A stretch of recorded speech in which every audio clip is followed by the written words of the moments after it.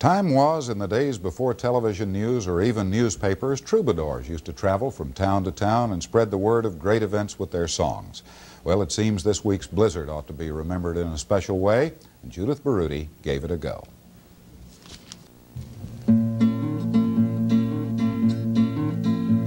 Come gather round and hear the tale of the blizzard of 1980. A mighty snow, a frightful gale, the blizzard of 1980. It fell on each tidewater street, you could not move by car nor feet. The storm of the century in repeat, the blizzard of 1980.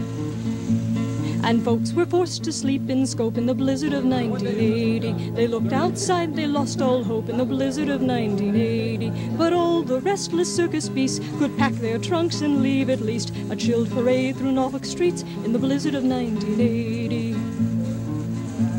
The mail was stopped, the paper too, in the blizzard of 1980. In Hampton Roads, not much to do in the blizzard of 1980. But shovel ice, throw snowballs too, or take your pet a-hoppin' through the frosty lanes of Ocean View in the blizzard of 1980.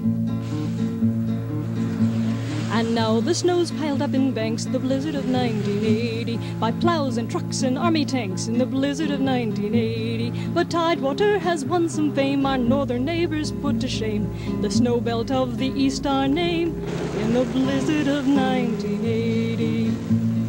Judith Baroody, 13 News.